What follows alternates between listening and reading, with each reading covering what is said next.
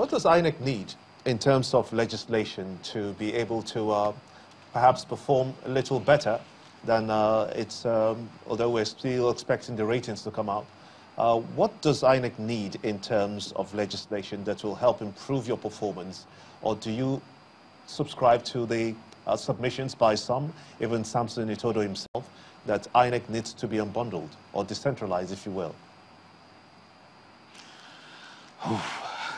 I guess you have to look at each segment, each sector individually and then comment on that.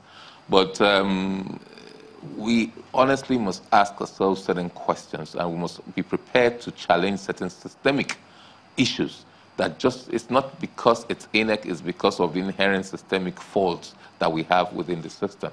Why do I say this? Let's take Electoral Offences Commission. We have been at the forefront of that. The argument, one way or the other, is one, do you actually need a separate organization, separate from the police or separate from the existing commissions to do that? Or should the responsibilities devolve on existing agencies? People have mentioned the police, the arguments for and against that. People have mentioned the Nnamani Committee, for example, actually referenced a separate commission to do with party registration and prosecutions. So there are different ways, but our personal view and the Commission's official view is that, yes, the issue of prosecution of electoral offenders should be taken to another body that will have full responsibilities to arrest, to investigate, and to prosecute. Whether that will come within the existing infrastructure of existing agencies, that's a different issue, or whether you want a different, separate body to deal with that, that's a different issue. Arguments have been made for registration of political parties.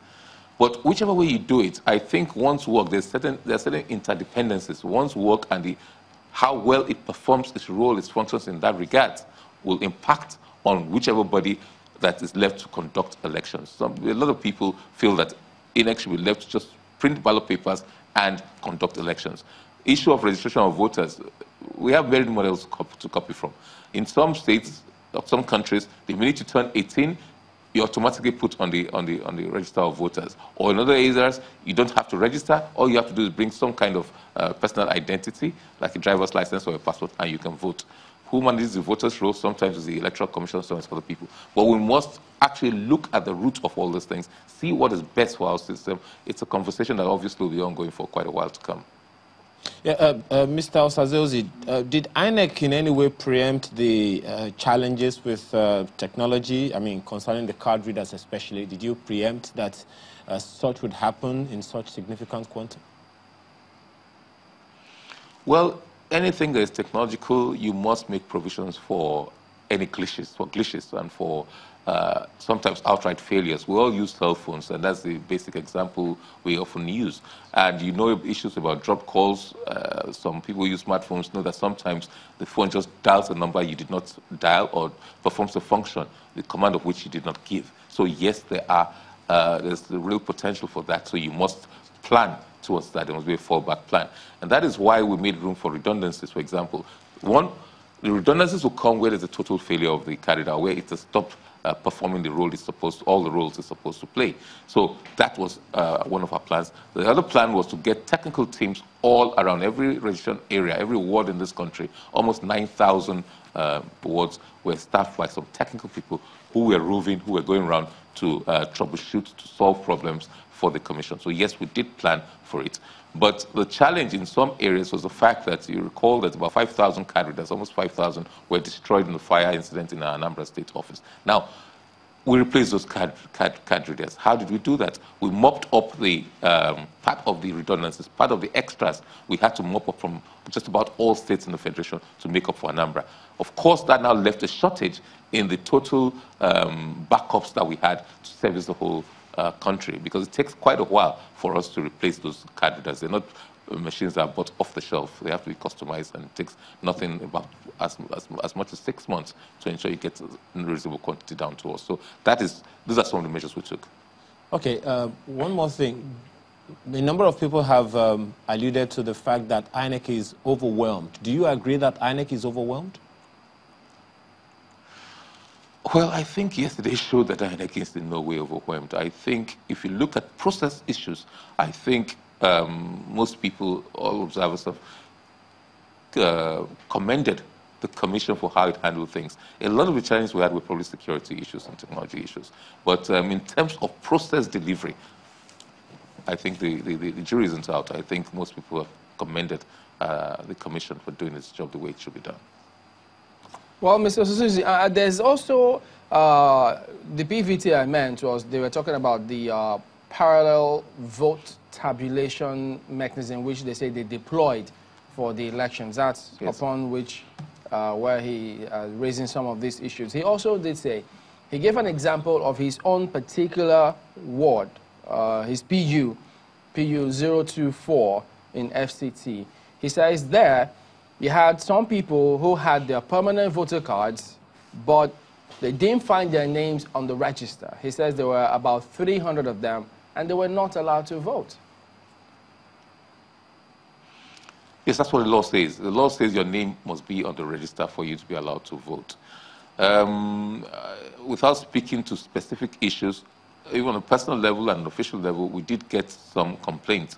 One for which we were able to solve was that the person found the name in a different polling unit. I think there are two like that. One found in a different polling unit.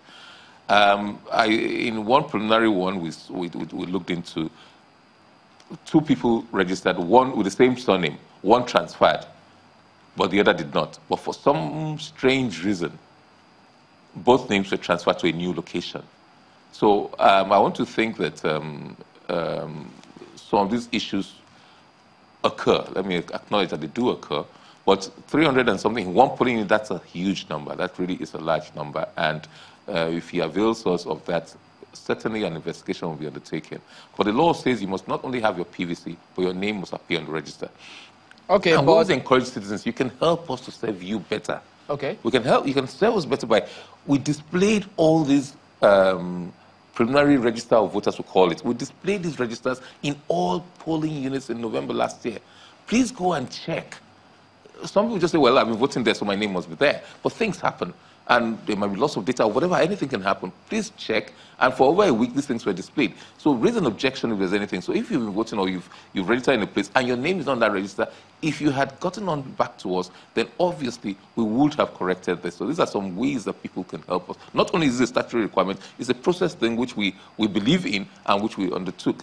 The law says 5 days, minimum 5 days. We did it for about 7 days. If that had been done, for example, with all these people, we could have. There's an opportunity for us to correct that before we certify the registers to give to the political parties and release to the public. So going forward, I hope that if we get those particulars, that will be investigated and rectified before the next cycle of elections.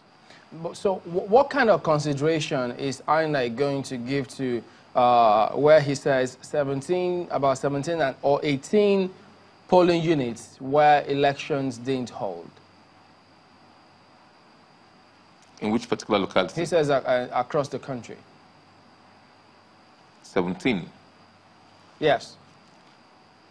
Okay, well, as I said, we did issue a statement yesterday. For example, we mentioned Anambra specifically. We mentioned Lagos.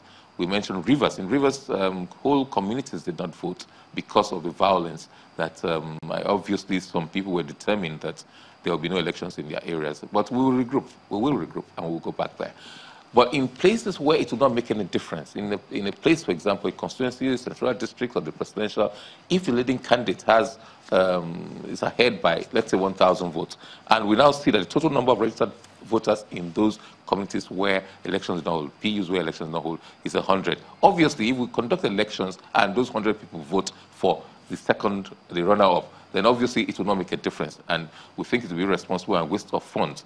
And in compliance with Section 26 of the Electoral Act, which says that when you postpone an election because of violence or other disaster or emergency or occurrence, then you don't declare a result unless you're satisfied once you're satisfied that result will not make the result in those affected areas will not make a difference. Then you're entitled to declare a result and return a winner. So that's what we'll look at. We'll look at margins of lead. And so still on the polling unit 024 in the FCT, where Samson Otodo made those observations of over 300 people that couldn't get to vote yesterday. He did also say that polling unit has about 3,000 people to it. So I'm wondering, where then does the VPS, the voting points settlements, comes in? Did you not reduce that number from the huge number that was recorded in that PU? I want to think that he's being misquoted in the sense that the voting point is not part of a polling unit. There is no polling unit that I'm aware of that has 3,000 voters. Without creation of a voting points, there will be at least 2 voting points in that particular unit. Unfortunately, I didn't have a head start on this one. I probably would have been more specific in answering him, so I cannot answer him specifically except I go back and check the records. But with 3,000 people, then voting points would have been created. So he probably was talking of the aggregate of because it's still one PU, but there are voting points, at least 2 other voting points will be there. So possibly that's what he's referencing.